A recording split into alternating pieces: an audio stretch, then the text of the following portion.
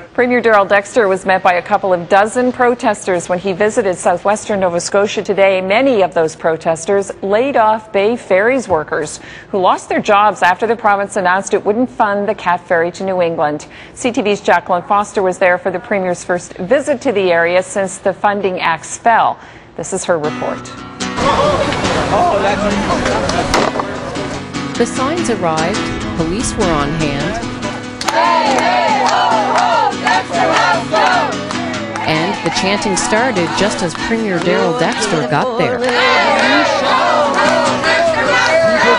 Supporters of the ferry service between Yarmouth and Maine followed Premier Dexter inside, but the meetings were held behind closed doors. I think it's time that our Premier steps up to the plate and gives us something here at this end of the province, especially where tourism is concerned. It's time we get together and make our voices one.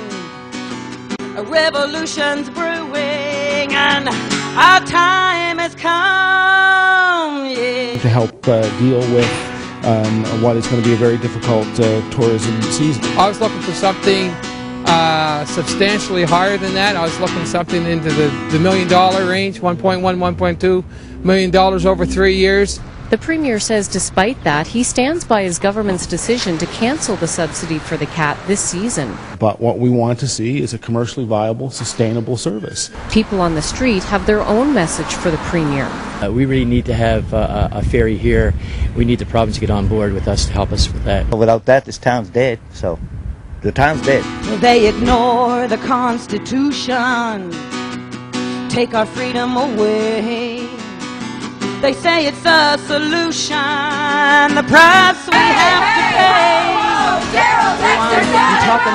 But without any concrete action, Premier Darrell Dexter was sent off, much the same way he was greeted. Talking about the land we love, it's time Jacqueline to start Foster, the CTV News, fight. Yarmouth, Nova Scotia.